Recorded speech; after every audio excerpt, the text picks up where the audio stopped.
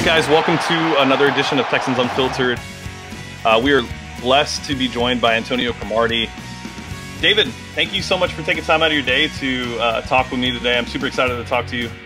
I see a potential cornerback one. Can move very well, can play man-to-man very well. I think that he is a better quarterback than Patrick Mahomes. He does things that are so amazing, and the competitor in him is just special. I'm excited, man, and I can't wait to get there. I think it does really fit my skill set.